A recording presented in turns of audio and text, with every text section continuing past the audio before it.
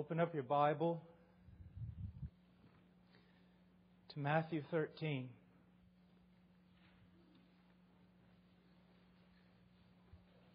Verse 44.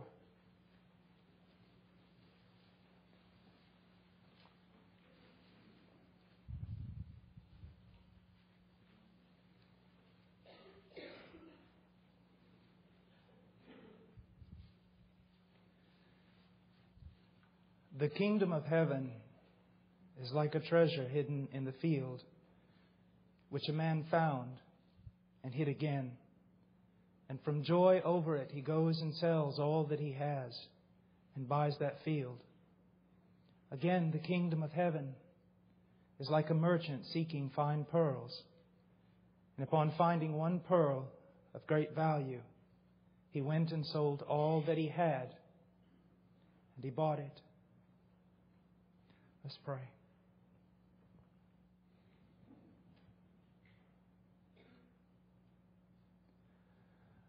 Father, I come before you in the name of your Son, Jesus Christ. And I know that you hear me.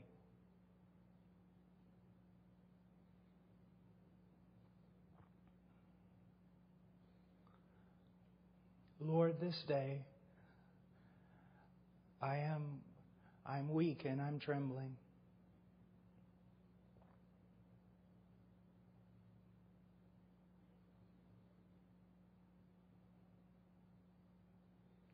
Lord, you've given me a great privilege to be here in front of brothers and sisters far more advanced than me.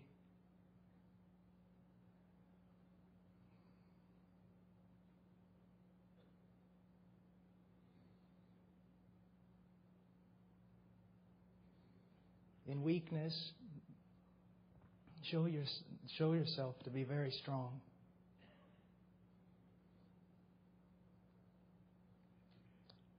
With the foolish and the untaught, show yourself to be wise. Help us this day. Let this not be a vain exercise.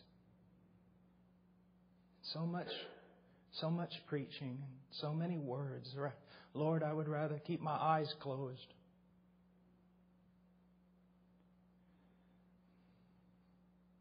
And throw rocks at your door until you answer.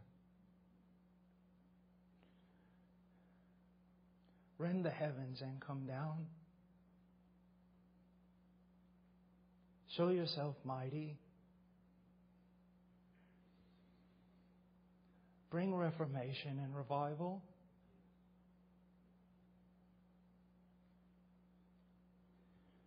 Make your bride glorious. Help her. Help her. Help the men to whom you have entrusted her to take good care of her.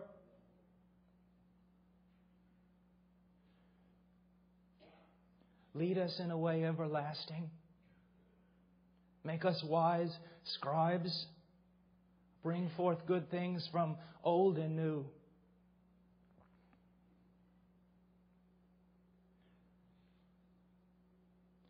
Put it in all our hearts to present her to you, spotless bride.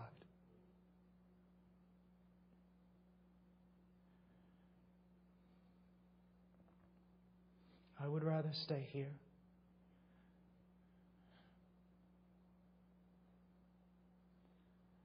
Lord, help me. In Jesus' name, amen.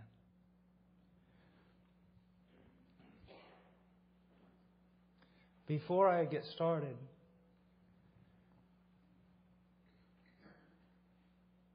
I have to tell you that I feel almost just speechless. This is not drama.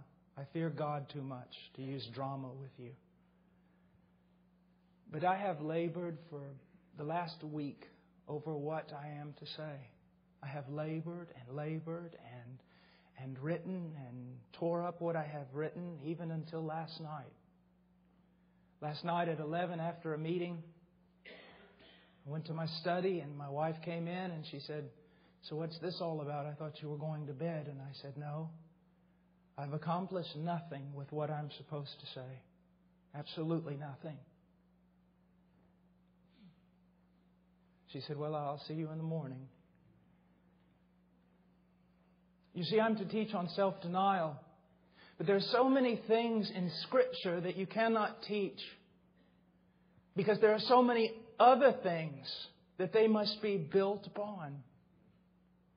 And so many of the foundations have fallen. So many of the columns around us have been smashed and destroyed that it's almost like, where do you begin? Where do I even start? Where do I even start? Self-denial. How do you teach it?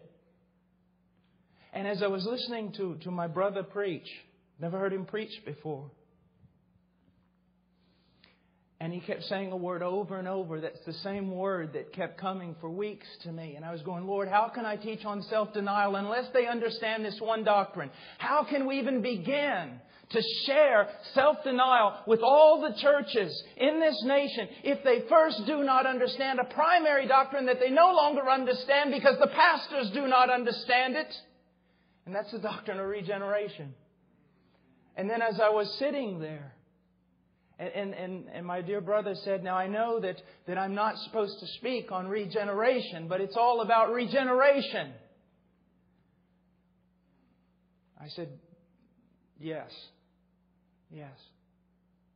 I want to just briefly look at this passage so that no one can say that I didn't speak on self-denial. But then I want us to look at something. That if, and especially you young men, if you can grasp this truth, it will empower your life, empower your ministry, empower your preaching. You see, young men, listen to me. There is a reformation going on in this country. There is a real reformation. I'm not talking about the church growth, Six Flags Over Jesus entertainment type of reformation or revival. I'm not talking about the media charismatic type of revival. But I travel all over this country. I travel all over the world. I visit many universities. And I am seeing quite an amazing thing. That even in secular universities, when I go there to speak, I see 100 and 150 young men and women reading Edwards and Spurgeon and, more importantly, the Apostle Paul, and reading him rightly. There is a reformation occurring. And God has done it. And He will do it. But there are certain doctrines that are key if we're going to see a reformation and a revival. And if it is to be sustained, it will be sustained not by zeal but by truth. And not just by truth, but Spirit-empowered truth.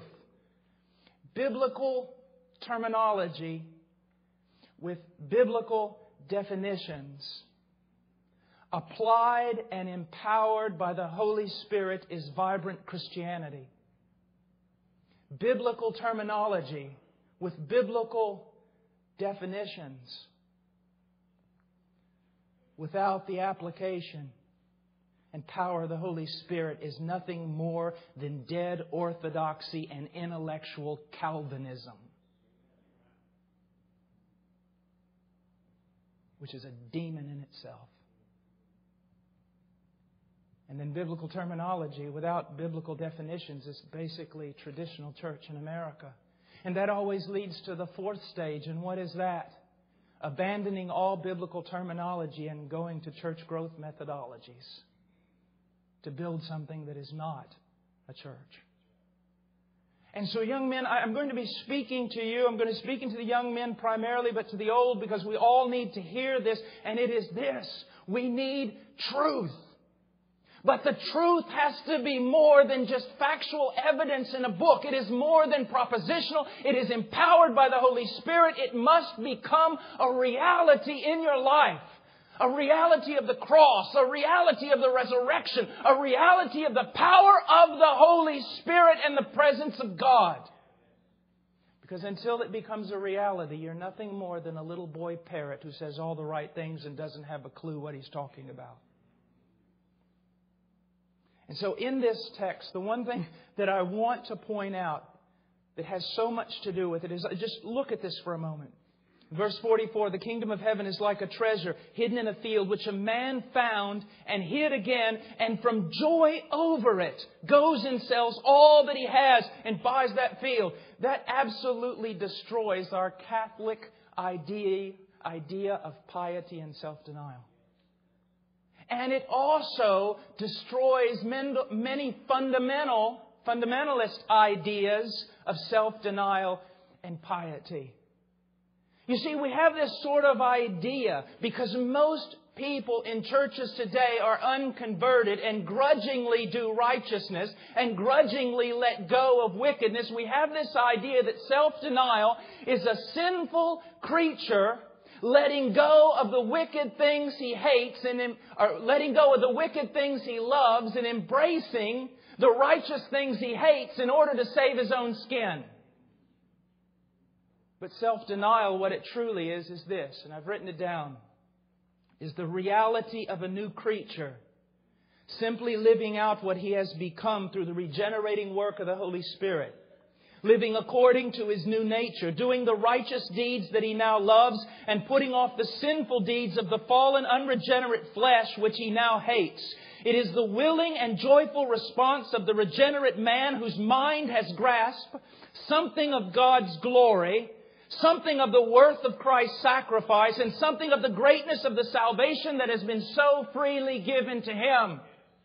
So we are not talking in self-denial about this grudging, horrid, popish type of thing, but this thing of a new creature who has been transformed by the power of God, has been given a new heart that loves and desires righteousness, has been given spiritual eyes so that when first of all, after being regenerate, opens those eyes and sees the beauty and the wonder of Christ, desires Him and is irresistibly drawn to Him.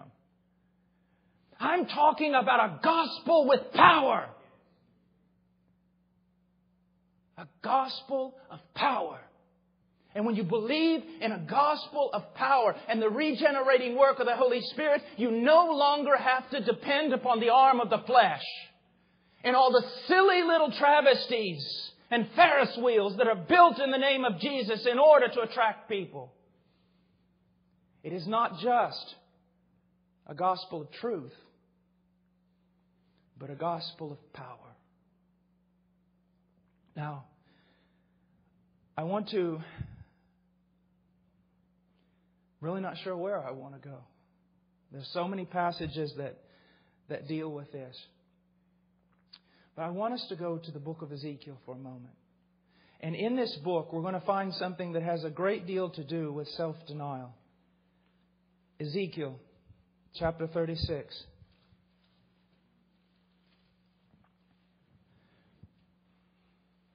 Born-againism. I have a friend who has written a tract called Born-Againism. Everybody in America is born again. And the reason why they're born again is because of most of the preachers and pastors who do not understand the gospel nor the power of the gospel.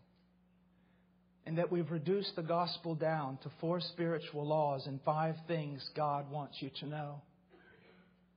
We have done the very same thing that Catholicism has done since its beginning. Turned salvation into nothing more than a few little steps and a superstitious prayer at the end.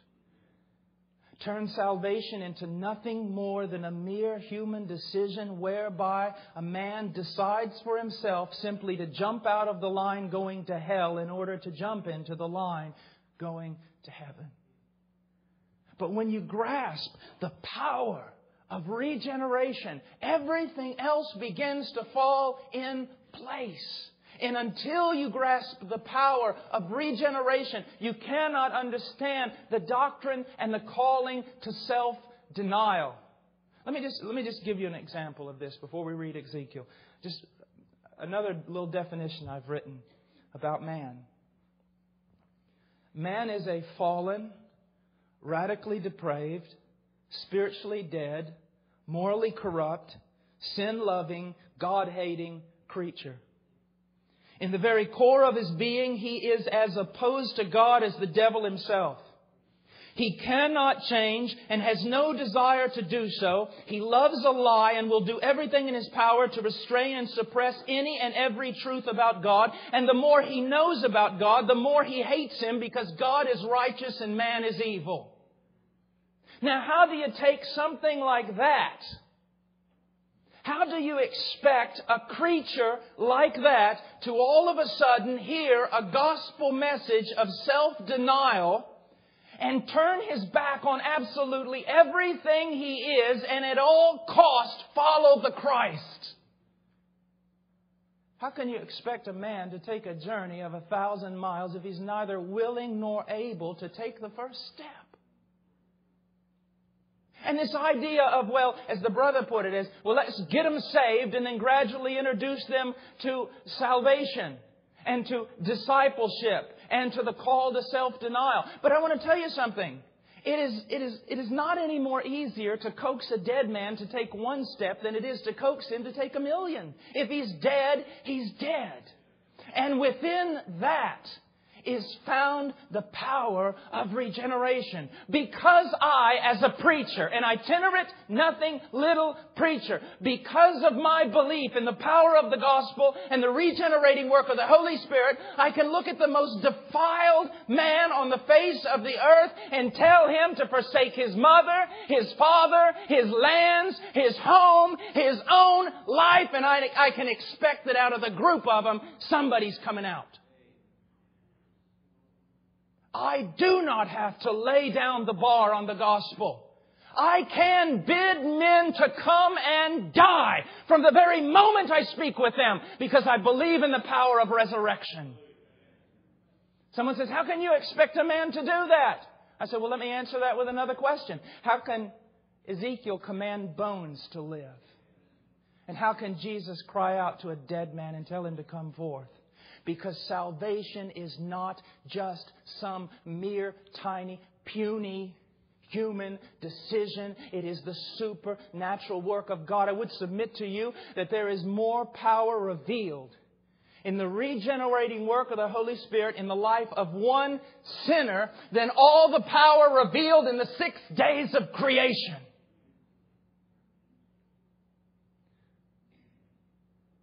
We need to believe that. Then we don't have to succumb to trickery and device. When I'm looking for missionaries, I see all kinds of boys go in front of me. I want one man who'll take one open Bible, walk out in the middle of the town square and preach until they kill him or someone comes out of there born again. Because that's all that's required. The truth.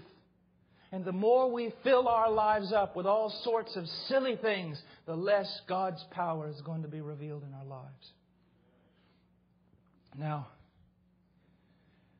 let's look in Ezekiel 36 and just see the magnificence of this and how a man can embrace self-denial. In verse 22 of 36, therefore say to the house of Israel, thus says the Lord God, it is not for your sake, O house of Israel, that I am about to act, but for my holy name, which you have profaned among the nations, where you went. I don't know. It seems to me like God has I don't know if it's a sense of humor. I don't know what you would call it, or He just likes to make me cringe. I don't know why He does this, but I preach in so many places, and before I get up to preach, there's always some lady who stands up and sings a song that asks this question. I can't figure out why God saved me. What inherent worth did God ever see in me? And I'm like a little boy in class in the back of the church going, oh, pick me, I'll tell you. And I have to go up to the platform every time and I have to go, well, let me share with you exactly why God saved you. It had absolutely nothing to do with you. He saw no inherent worth in you. And the only thing you could have ever motivated a holy and righteous God to do is condemn your soul in the very deepest pit of hell. God has saved you for His own name and for His own glory and a demonstration of His own power. But don't forget this, my Calvinistic brethren. He has also saved because He is love. He is love. Don't ever forget that. Know that love is not pulled forth from Him by some inherent worth found in creation, but He is love. And He saves because He's love. Oh, what a wonderful doctrine that is. That it is not just in the sense of His own glory, His own name. That's become a very popular thing to say in conferences such as this. And I glory in it because it's true. But never forget, He is the God of love. And He saves men. But I want you to look at something that's very important. When He says, I'm about to act, and I'm about to act for My holy name. And then if you go down in verse 23, I will vindicate the holiness of My great name, which has been profaned among the nations, which you have profaned in their midst. Why? Then the nations will know that I am the Lord, declares the Lord God, when I prove Myself holy among you in their sight. He says, I am going to do a work of salvation, and it will be so great in you that even the pagan, unbelieving nations will recognize that something supernatural has happened here. That I am God. Do you realize that God could have saved Israel from Egypt just like that? But plague after plague after plague. Why? He brought forth some of those Egyptians. He proved to Egypt He was God. When God truly does a work of salvation, genuine conversion in the life of a man, although we should not expect the unbelieving world to see it and understand it in its fullness, we should expect them to misinterpret it, but we should expect them to see something they cannot explain.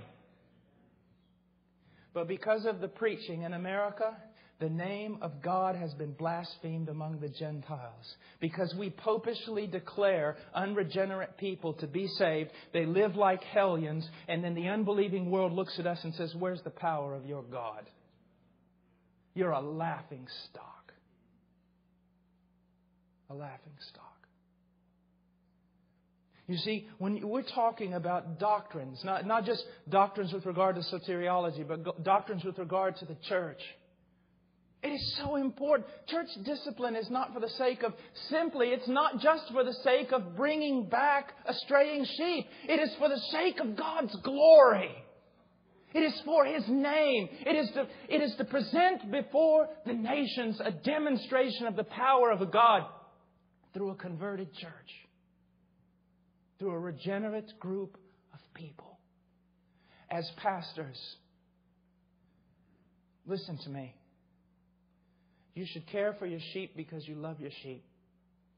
But you should guard your sheep because of God's reputation. It was Paul's desire to present that church a beautiful virgin. It was his life. It was his life's work. Folks, this is about people. But it is not primarily about people. It is primarily about God and His reputation and His fame among the nations. Let me give you an example. In Numbers 14, after the spies and everything that happened, God tests Moses. And by His grace, He upholds Moses. But He tests him. He says, Moses, basically, get back. I'm going to destroy them all. I'll make a people out of you. And Moses' intercession is, no, Lord. You can't do that. Because your enemies will say that although you were able to bring them out of the land of Egypt, you were not able to bring them into their own land. And I submit to you, that's exactly what's happening in America today. God got them saved, but God can't do nothing else with them. God can save them from hell, but He can't save them from the power of sin. I remember, and I had the privilege of sitting under, at times, Leonard Ravenhill. And I can remember him saying things like, so, you've been saved. Saved from what? Have you been saved from lust? Have you been saved from greed? Have you been saved from pride? Have you been saved from immorality? From what have you been saved? So much of Baptist theology is nothing more than a reactionary movement against heresy, but it becomes a heresy in itself. We're so quick to defend the doctrine of justification that we destroy the doctrine of justification. Because if you have the doctrine of justification without the doctrine of regeneration, you have nothing. The same God who has the power to justify wicked men because His own Son died in their law place under His wrath, that same God has the power to regenerate a heart and make a man not only be a new creature, but act like one. Now, in verse 24, look what He says. For I will take you from the nations, gather you from all the lands, and bring you into your own land. This is foundational to self-denial. You see that? It's God. Our brother labored long to talk about our duty. And it's a two-sided coin. Both sides must be kept in their place or you warp both of them. Tomorrow he'll speak about God and God's work in that. It's the same thing here. Look at this passage. I love this passage. Verse 24. Now I'm going to put emphasis on the personal pronoun I. For I will take you from the nations. I will gather you from the lands. And I will bring you into your own land. Verse 25, then I will sprinkle clean water on you, and you will be clean. And I will cleanse you from all your filthiness and from all your idols. Moreover, I will give you a new heart, and I will put a new spirit within you. And I will remove the heart of stone from your flesh, and I will give you a heart of flesh. And I will put my spirit within you, and I will cause you to walk in my statutes, and you will be careful to observe my ordinances. Do you recognize the pattern there? Salvation is all about the work of God, demonstrating the glory of God. And that is why men such as ourselves should guard it so severely. And preach it so carefully. Because it's all about God and His name. That His name be great among the nations. Hallowed be Thy name. Thy kingdom come. Thy will be done. It's all about God. When you no longer have regeneration in preaching, you have nothing. Nothing. He says, for I will gather you from the nations. What? Separation. Separation. I will take you out of there. And I will do it with a strong hand. If there is no work of separation in your life recognizable at any point in time, you're lost. You say, oh, Brother Paul, if I say that, they'll kill me. Then die! I'll lose then lose your home. It'll cost me. Then make the payment. Don't tell me about that. How many Calvinists do we have? How many men who have good theology, but they are too cowardly to preach it? Because it'll get me in trouble. What do you expect it to do? All the ones who have gone before us, their blood, they shed. You're preaching to a largely unregenerate church body. What do you expect them to do to you? But how is it going to change? Except we suffer. Well, you know, I was preaching at no small school several years ago and a genuine revival broke out, so they tell me. I am never allowed to be back in that school again. And someone asked me about it. They said, I don't understand. And I said, this is what you've got to understand. Men are too civilized to want revival. They're too proper to want revival. They want everything pretty and clean, and they'll never get revival. Because when revival comes, it's going to rip everything apart, including us. Worst thing that ever happened to a preacher is he becomes civilized.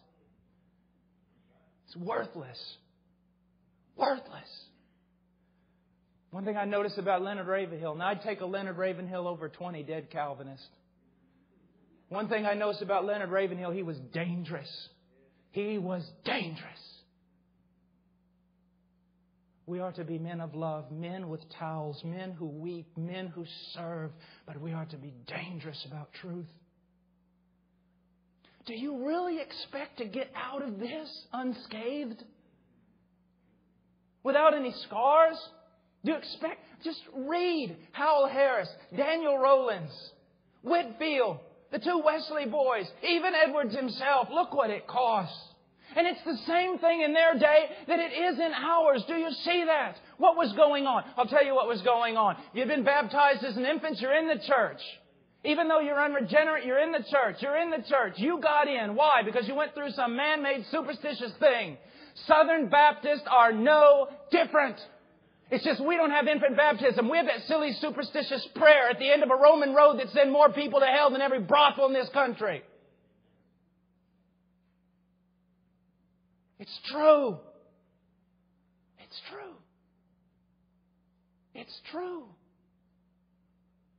Look what we do. Just look. It's no different than the Jehovah's Witnesses or something. We deal with a man. We say, do you know you're a sinner? He says, and usually we ask him like this. Now, you know all of us are sinners. That's like, my mother has been diagnosed with cancer. That's like the doctor walking in a few months ago and go, you know, Barb, you got cancer.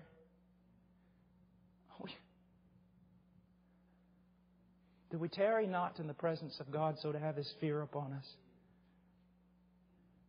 You tell a man, you know, the Bible says that you've sinned. And if he says, well, yes, I know I'm a sinner, then we go to the next evangelical hoop for him to jump through.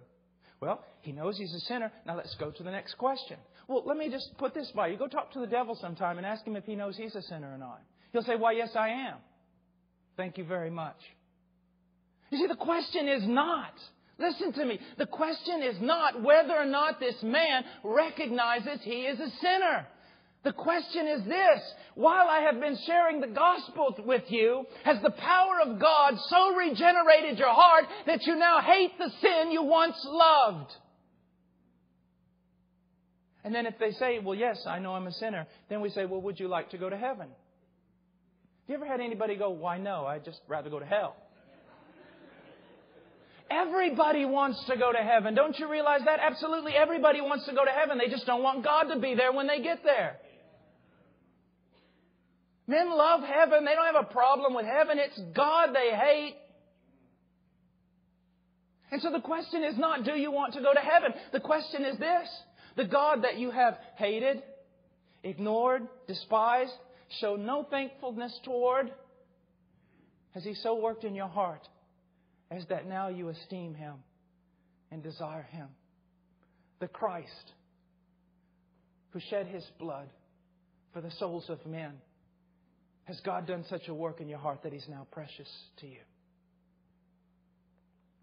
If we get them to say that they're a sinner and we get them to say they want to go to heaven, then we ask them this question: well, would you like to pray and ask Jesus Christ to come into your heart? You know, I just don't see anywhere. I use satire because the prophets use satire. It's a biblical thing to do. But I just don't see anywhere where Jesus walks up and says, you know, the time is fulfilled. The kingdom of God is at hand. Now, does anyone want to ask me into their heart? I'm standing out here all day, and there's no door handle on the outside. And if it's going to get open, you're going to be... Jesus Christ owns the door. If He wants to knock it down, He will. You see, it's got to the point of absurdity. You could do a comedy on this. And many foreign brothers in the countries in which I preach and travel make so much fun of American evangelicals and Southern Baptists and say, oh God, please never send them here.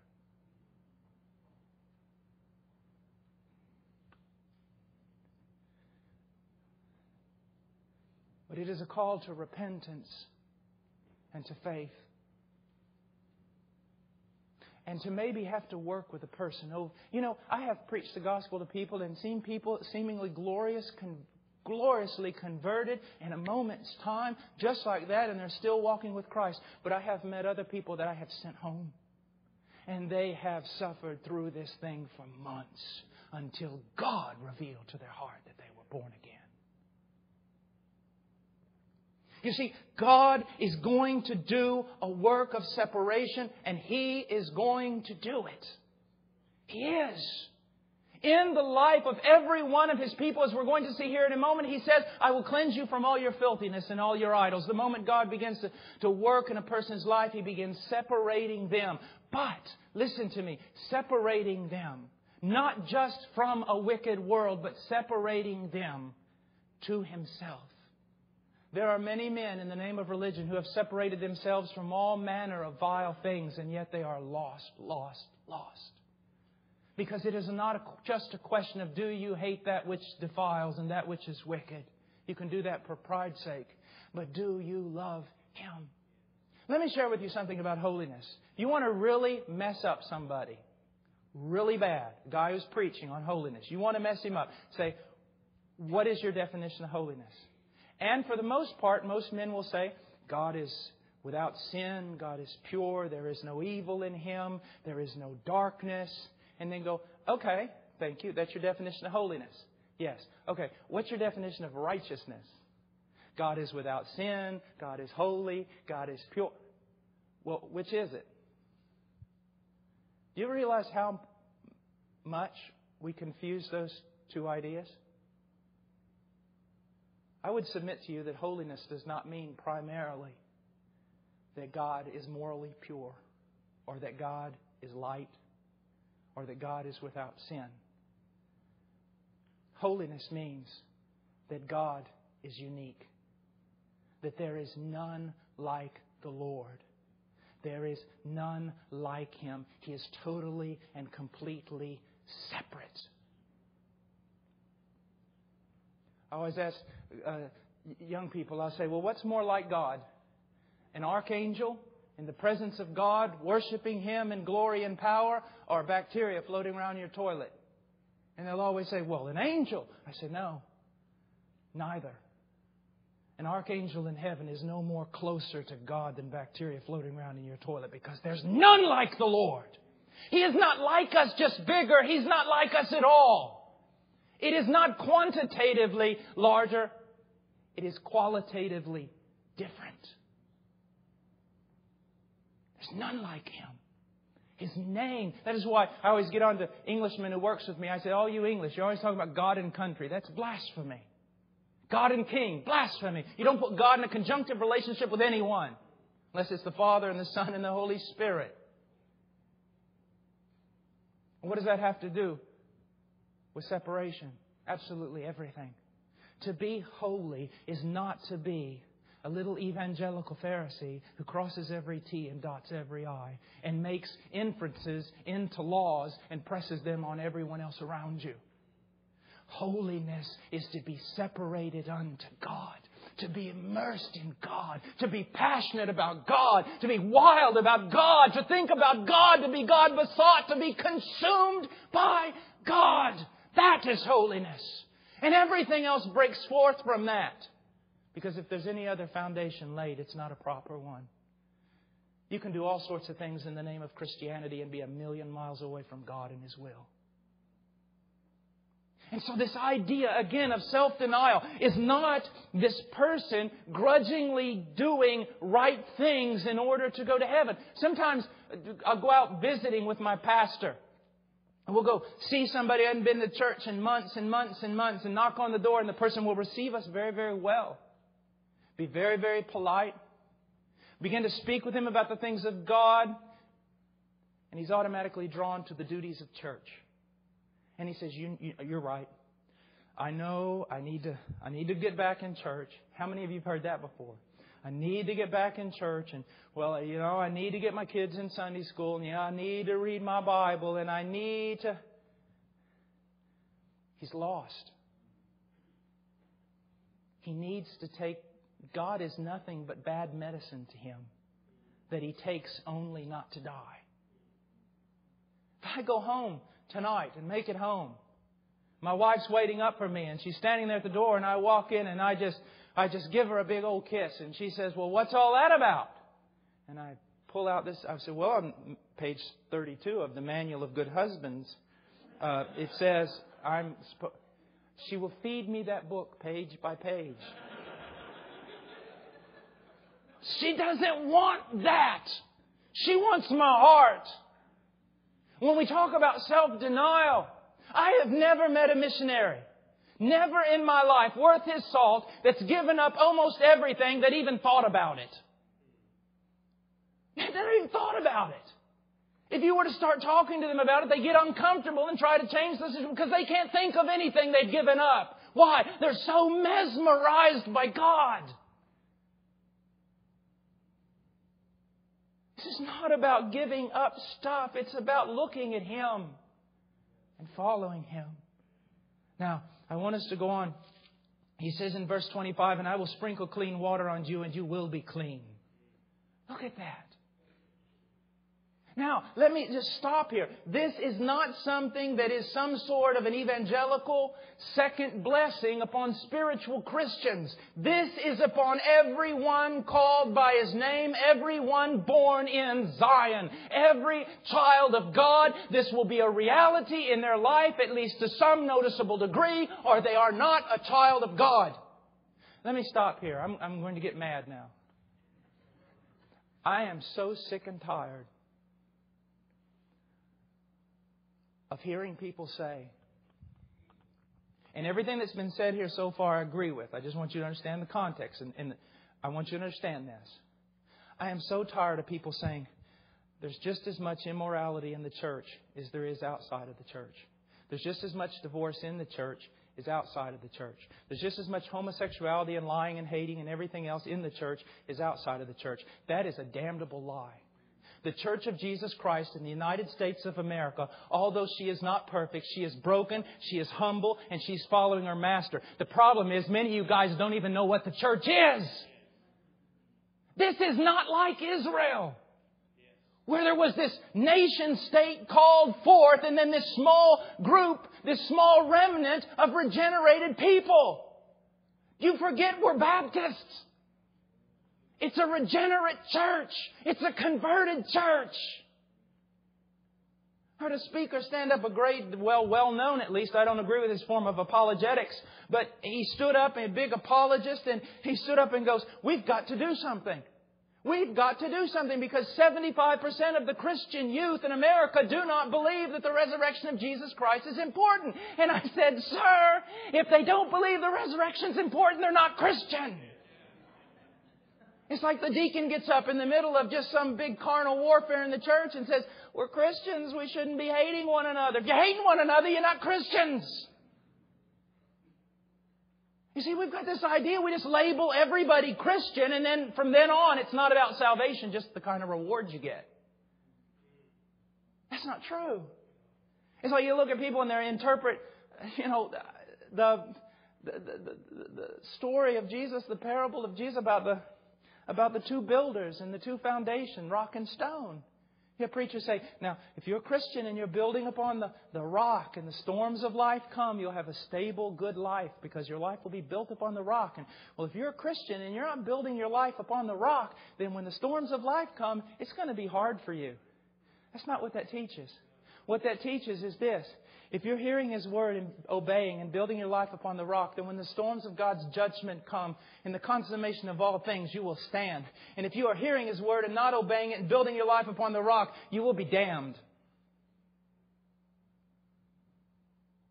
It's the same thing about all the calls to self-denial from Jesus Christ in the Gospels.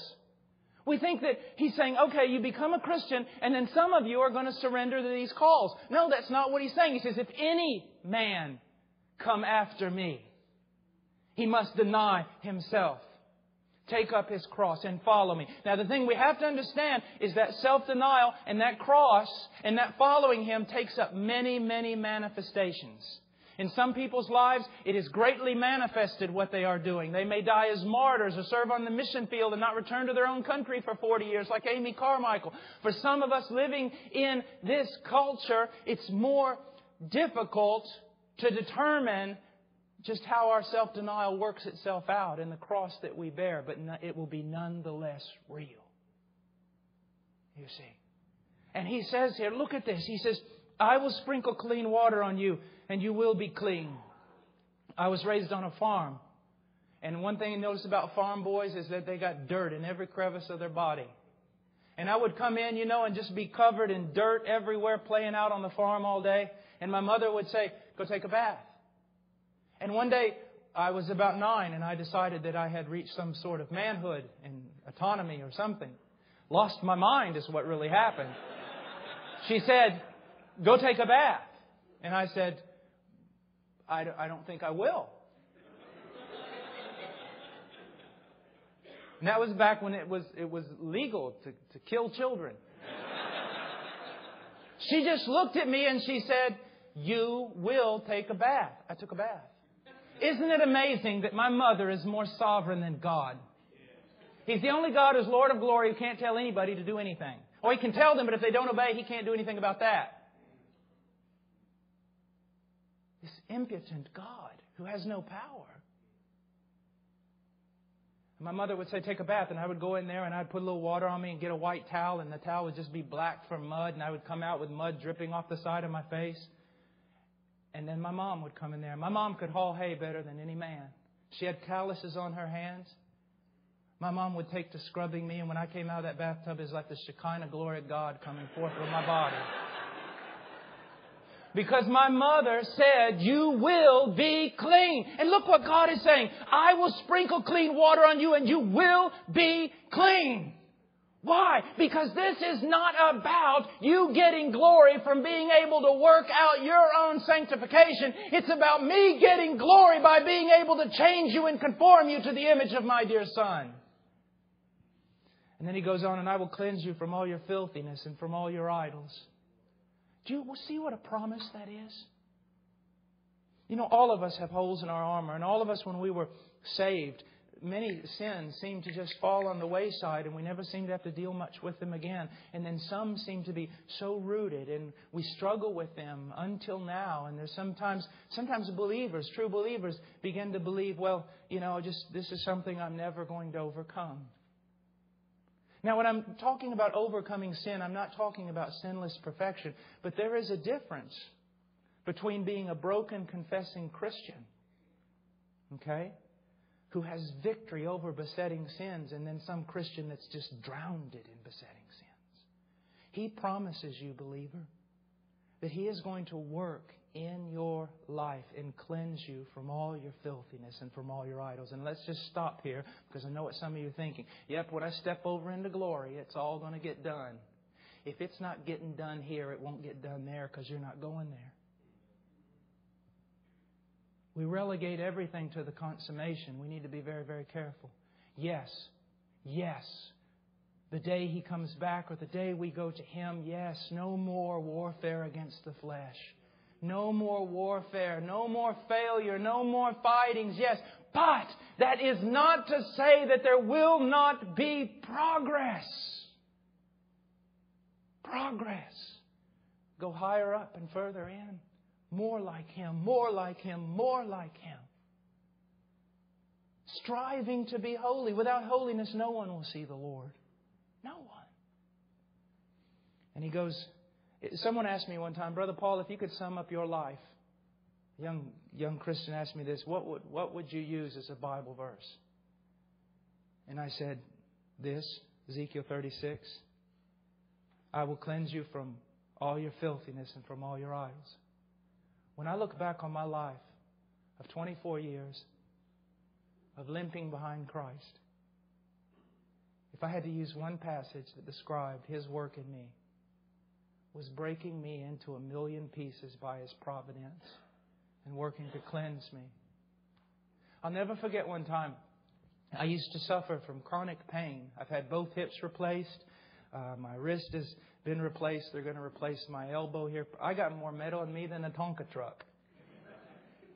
And I had, my arthritis was horrible. And I remember I was in Peru and I just came back from the mountains and it was rainy and dreary and it felt like I was rusted up. And I walked out on this old rooftop of this house in Lima and it was just a horrid day. And I was hurting so bad and I was weeping. And I'd just come back into town and a church that we had planted, the Charismatics, came in and destroyed it. Because in Peru, the Baptists evangelized the lost and the Charismatics evangelized the Baptist. And the church had been split and destroyed, and I came back and I'm sitting there and I'm just, God, why? Why? In typical pity party. I hurt so bad. The wolves had destroyed everything. Why? And I didn't hear a voice and nothing really was impressed upon my heart. But I began to just remember all the times in college and all the times in seminary that me and the other young guys would pass the night praying something we had no idea what we were saying. Lord, at any cost, make me like Jesus. And it was like the Lord was saying, I'm answering all your prayers. I'm cleansing you from all your filthiness and from all your idols. You want to be mine, right? Young men, I'll tell you, pray that prayer, but know this. You have no idea what you're praying. And if you did know what you were praying, you wouldn't have the courage to pray it. It is about being conformed to the image of Christ. So self-denial isn't for self-denial's sake. Self-denial is following Christ and desiring to be like Christ. Having this attitude in you, which was also in Christ Jesus. And he goes on and he said, guys, this is what it's all about. Verse 26. Moreover, I will give you a new heart, and I will put a new spirit within you. And I will remove the heart of stone from your flesh and give you a heart of flesh. This is why a radically depraved, God-hating sinner at one moment can hear the gospel and in the next moment be ready to abandon everything, even self-preservation, to follow Jesus Christ. There's a brother here, Brother Brett, who has a young man in his church, Justin, who I took to Peru with me one time. The young man was voted most likely to take a life in high school. He was just just criminally insane, this guy. And he made a battle axe. He hired a tool and die maker to make a battle axe for him. I mean, he wasn't right. And he hated God. He hated Christians. He hated everything. And he said that one night, he's going down a gravel road in an old beat-up truck. He's hanging halfway out the window with his fist clenched at God, screaming at God, blaspheming God, cursing God, and daring God to come down and fight him. He said the next thing he knew, the next conscious thought he had, the truck was off the side of the road. He was down in the floorboard with his hands lifted up to heaven, worshiping God with such love in his heart that he thought he was going to explode.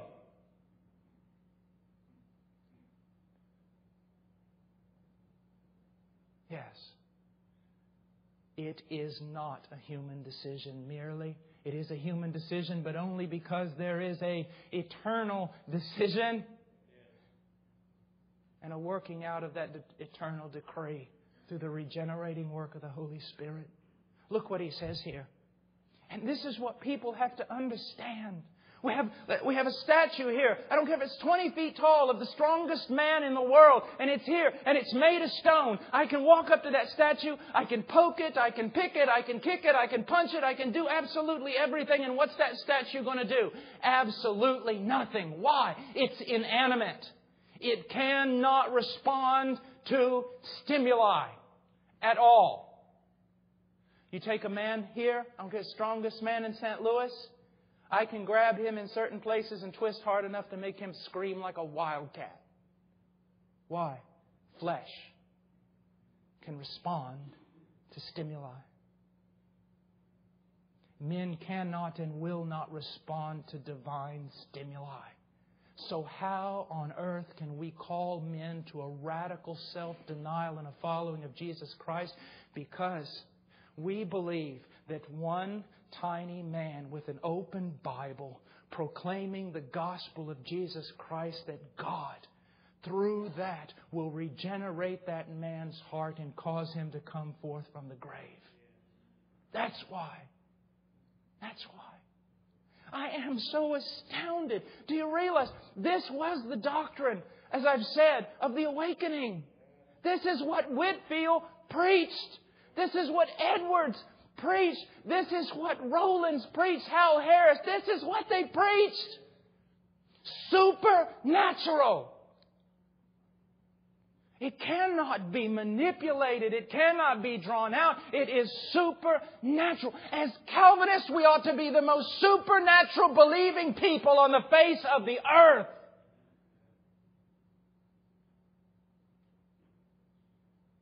But you know what I've seen in us? We talk a good talk and all that, but when I watch a Calvinist many times supposedly lead somebody to the Lord, they're no different than someone with really bad theology. Really?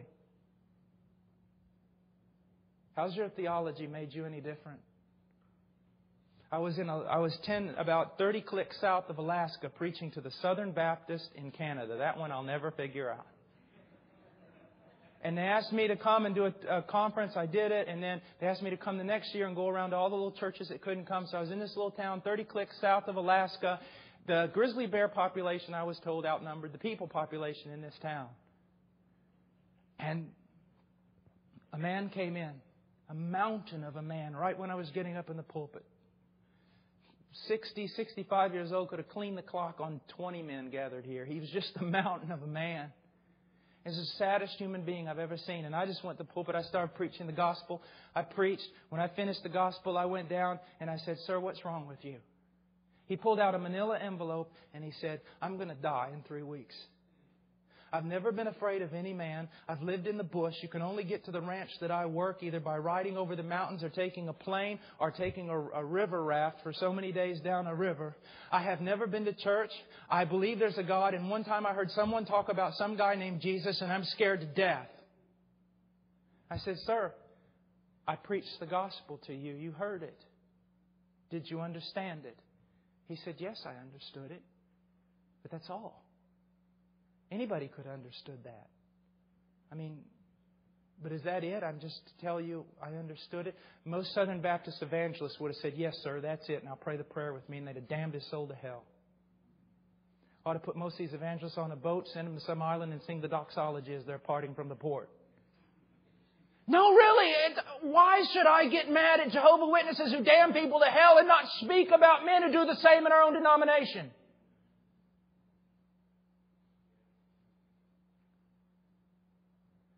I looked at him and I said, "Well, sir, I got to fly out of here tomorrow. I'll cancel my flight. We will stay here until the Lord reveals Himself to you or you die." I said, "Let's start." So I started just taking him through the Word. Went through the Word about an hour, talking to him, counseling. I said, "Do you understand what we've gone through?" He said, "Yes." And I said, "And? You feel like you want to call upon the name of the Lord? You want to seek Him?" He goes, "Look, I'm just." So I said, "Okay, go through the Word again." See, if you want to get to Denny's and eat, then forget about leading men to Christ. It might take days. So we went through it again. And then the third time around, I said, "Okay, let's just keep praying." We get to John 3:16, about the 20th time. I said, "Just read it." He said, "Okay." "For God so loved the world that He..." I'm saved. I'm saved. I'm saved. I have eternal life. My sins are forgiven. I'm saved. I said, "Sir, how do you know that?" He goes, "Haven't you ever read this verse before?" You see, what's the point? The point is this. They're people. They're not numbers.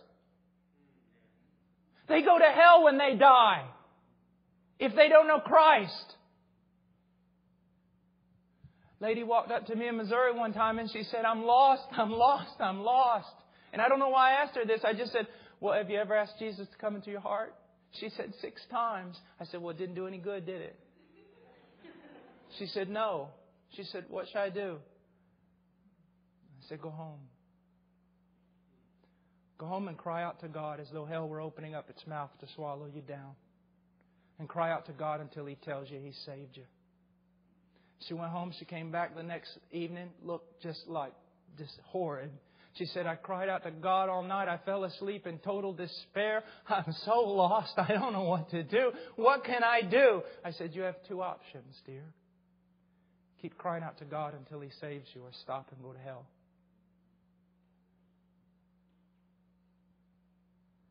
The next night I was praying with her dad, and she came up there. And he came up there and we were praying, and the music started. So he went back to his seat, and all of a sudden someone plopped down beside me, and I looked and opened my eyes, and she said, I'm saved.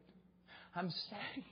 I said, what happened? She said, I cried out to God all night and I fell asleep in just total despair. But when I woke up this morning, He shed abroad His love in my heart, and I'm saved. Where's the supernatural God you talk about? You got to give Him a helping hand because He can't seem to properly save people anymore? If we could fill this place up with old preachers from 150 years ago, they'd be yawning. Because they all heard this. This is all they ever talked about. I mean, we've got a formula. We've got a methodology. So who was it that said, 1 million more in 54 or 64 or whatever it was? We get 1 million more like what we've got, we're doomed. It's about conversion. It's about preachers. I am so tired. It's not about little boys who can speak the words of parrots. It's about men who dwell in the presence of God. His Word has been burned into the reality of their heart, and they speak forth truth, come hell or high water. That's what brings reformation. And I'll tell you something, old guys like myself, God's raising up a bunch of them. He is. Be careful not to become their enemy when they come in and split your church wide open because you wouldn't do it.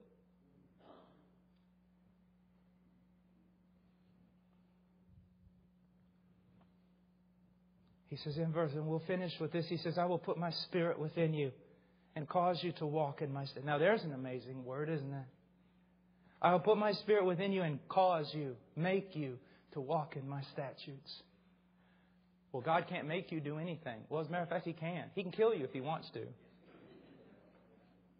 like a guy one time, an unbeliever, stood up, and a friend of mine, an old missionary by the name of Homer Crane, was sitting beside him.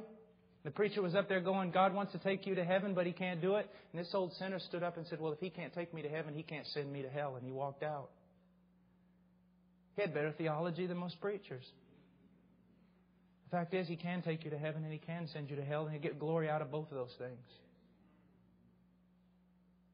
I'll put my Spirit within you. One of the things that frightened me most about some of the young men coming out of our seminaries is there's a lot of knowledge and not a lot of reality. You see, you take the truths of the Puritans and the early Baptists, but you don't go out in the woods on a log and pray until dew has set well on your head, you're going to be worthless. This is not about learn all you can. I've already got enough truth I'll never be able to live out. I've seen many Arminians live beyond their theology, but I've never met a Calvinist who's lived up to his. Listen, this is about the Holy Spirit. This is about the power of the Holy Spirit. And I am not going to allow a bunch of people who twist that doctrine, I am not going to allow them to steal my heritage from me. Jehovah's Witness knocks on my door and says, we're Jehovah's Witnesses. I said, well, come on in, so am I. And then after they get through with their spiel, I say, you lied to me. You're not a Jehovah's Witness. You're not. Now sit down. I'm going to tell you the way a real Jehovah's Witness talks. Someone says I'm charismatic. I said, well, so am I. Because I'm not going to allow the inheritance purchased for me through the blood of Jesus Christ to be taken from me because I don't want to, because I'm just afraid someone will misinterpret me. The best thing some of you young boys could do is go out in the woods and don't come back until you've met with God. And that'll be the difference. You can know Him, young man. His presence can be more real to you than any human being sitting in the room with you. That is true.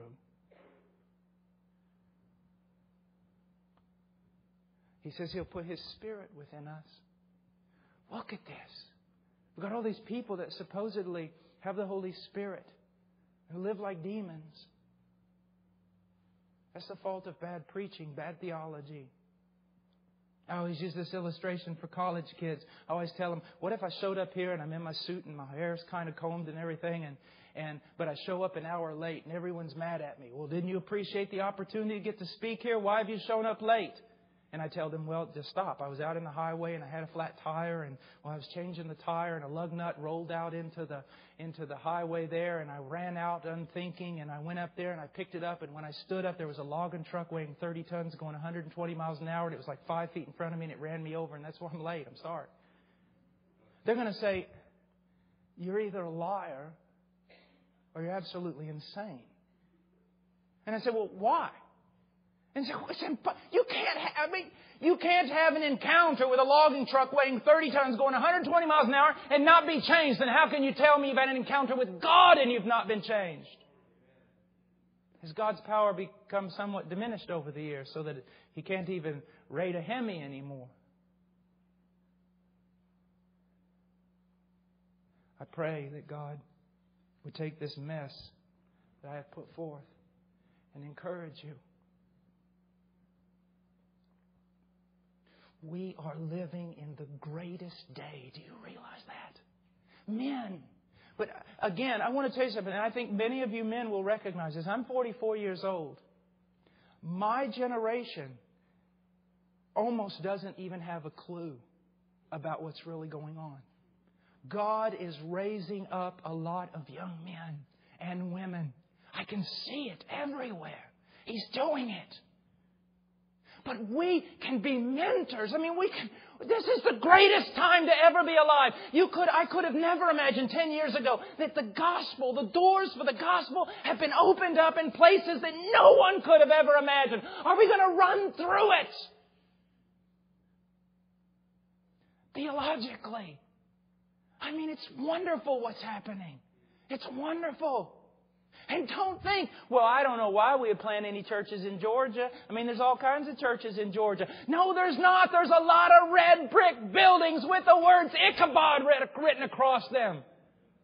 There aren't many churches. Stop doing that. You're not a Baptist when you do that. It's a building. It's not the church. These are the worst of times. These are the greatest of times. Rise up in the power of your God. Take this truth that is so dear to you and preach it even though it gets you killed. Let's pray.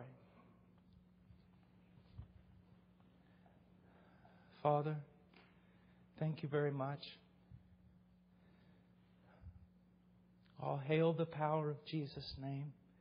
Let angels prostrate fall. Bring forth a royal diadem and crown Him Lord of all. In the power of the Holy Spirit, Lord, please direct the hearers and everything said correctly. Direct them away from everything of flesh. Help us, Lord. Oh, Lord, do a work in our day. I praise you for the work you've done. I praise you, Lord. I'll not say that you haven't moved, because I've seen you move in these last years. Oh, a great work you're doing, Lord. But mercy drops around us are falling, but for the showers we plead, oh God. Send a revival in this land. Send a reformation, Lord. Raise up your church. Make thy name glorious. In Jesus' name.